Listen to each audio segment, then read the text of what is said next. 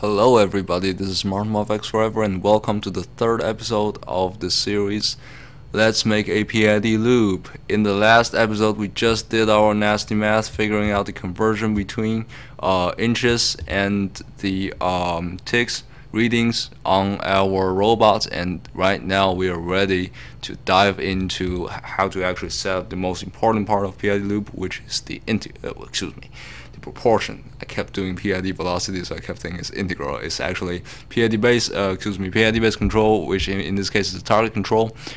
Is the target PID control. The most important part is proportion.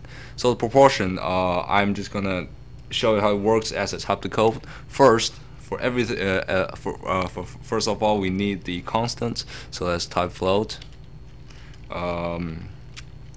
Let's call it KP. Usually the constants in PID loop, they are designated as KP. So KP means the constant of proportion, and we use this constant to actually tweak it around to scale up or down, to increase the speed or to decrease the speed, or to increase the speed to decrease the accuracy, or to increase the accuracy of oscillation. So we do not know how much that is. I'm just going to assume it's somewhere about 0.2. For instance, I'm just going to put 0.2 like that. And then, as time goes, we are going to add on the other two constants. So right now, we're just going to deal with P. So, very important. The most important part, essentially, what the proportion is the error. And let's set up error first. So let's do integer error. We don't need to initialize that. So that's integer error. And personally, what I like to do is that I like to actually have a separate I want to actually have a separate variable. I always do things in variables, so I can just understand it better. So I'm going to make a separate variable, float. I'm going to make a separate variable that's actually, this integer is good. That is called proportion. Alright, I think we are good right now. So the variable part is good, so we're going to dive right in. First, we need to calculate the error of it. And what is the formula of the error? What is error actually? In PID programming, or any sort of PID stuff, error is your target minus your current value. Usually, you can think in terms of this way. Usually, your target, let's say that you want to hit 10. Right now, you are at 0 because everything starts at 0. Because before we even start, and excuse me for forgetting to do this, before we start, we always want to initialize both of the encoders. We want to set both encoders to 0. So let's go in motor encoder left base equals to 0. Let's copy and paste that, and let's change the command. Right base. So we just initialize the encoders, the sensors, and so what is error? We're just talking about, for instance, if your target is 10, and right now you just initialize them, the robot is still. What would the error be? Your error would be 10 minus your current position, which is 10 minus 0, which is 10. You have a big error and you want to eliminate that error. That's the whole point of the PID control. You want to eliminate that error. Another example would be, for instance, your target is 10 and your current position is 5. In this case, what would your error be? Your error would still be your target minus your current value, which would be 10 minus 5, which is 5. So let's do this. So error equals to target, which means that I'm referring to this parameter I just set up right here, which is what you put into the brackets when you are using this command. Error equals to target minus the we need the target. The error equals to the target minus the sensor values. In this case, is the sum of the two sides. So let's do this. Sum of the two sides. Let's go parentheses. and don't forget about your semicolon plus that. Alright, that looks good. And you might still be kind of confused about what do we need to do with this. Actually, right now, for the target, we know that this is a tick reading. We know that this is a tick reading. So in order for the error to make sense, this target also has to be in tick reading, which means that right now, if you want to use this loop, you're essentially going to try to put in, I mean, in this bracket, in the parentheses, when you're trying to use this command, for target, you need to put in something that that is compatible with the resolution or the units of ticks, which means probably you're gonna right here you're gonna put something in around 2000 or 1000 like that. That would make sense. However, we don't want to guess that. We just talked about that in the last episode.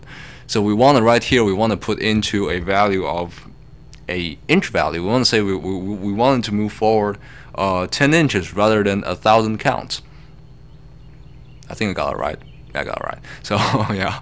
So what we're going to do is that we're going to use this user function. Copy. Let's paste it right here. Essentially, we are right now we are dumbing things down. We are putting into a target value that is in inch. We are using this user function we just set up in the last episode to convert this inch value into a whole number integer,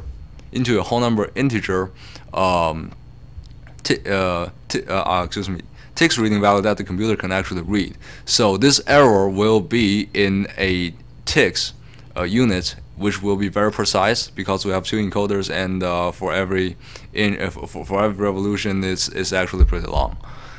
Alright, so this is our error, and essentially our proportion is just error.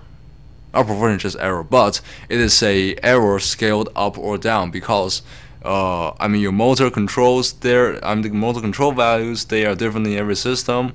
The errors or the sensor resolutions are different in every system, so you probably need to scale up or down. Usually the reason I put like a very small value smaller than 1 is usually because in VEX robotics we know that the motor control values are ranging from 0 to 1 to 7. However, the ticks, the ticks reading, they are very high. Actually, I mean that they have a very high resolution, so that we actually need to scale down this error reading so that it's compatible with the motor output. So let's do proportion equals to kp multiply error. And there you go. That is how you calculate your proportion. Sounds pretty simple, huh? And finally, what we do is that we want to send the excuse me. Let's just set up the final value. Let's go integer. Let's call it power. The final power. The final power, it actually technically it should be the compilation or the addition of all three of the controls, which is proportion, integral, and derivative. You should add all of the three of them to get final power, and then give this final power to the motors. But we will just set it up in this episode so that I can actually show you what's actually going on. So final power is equal to proportion.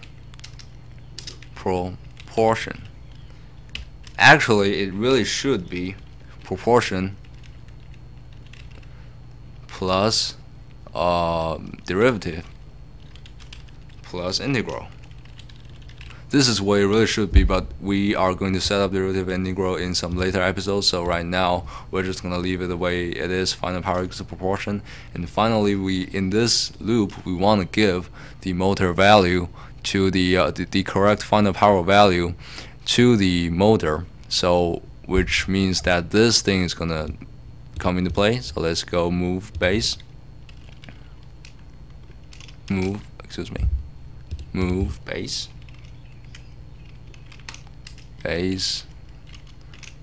final power. And there you go. That is your basic structure of a proportion control loop in a very neatly written way. So the way you use, right now, because this is an infinite while loop with a kind of decent updating rate, because it's an infinite while loop, the way you use it is that you put it in task main and you type PID base control. Target, for instance, we want to move forward 12 inches. 12. If you do this and you run the program, if you load this entire thing to the robot, what it's going to do is that the robot is going to go, if you tweak the constants correctly, and if you set up these correctly so that the speed, the signs before the speeds are correct, so that 1 to 7 will actually make the robot move forward. What you will see is that, and 0.2 I think is a very big constant, so what you'll see is that the robot will start going forward all the way to the about a foot, and then you will see the robot start glitching around that area infinitely. That is what you should see right now. So later we are going to add integral and derivative to eliminate that glitch, to make the movement quick and precise and efficient, and we are going to add a condition to the while loop, a timing condition that actually lets the robot exit the loop and stop the movement to move on to the next movement as you wish. Alright, so that's how to do proportion, and this is Martin of VEX Forever, and I will see you in the next video.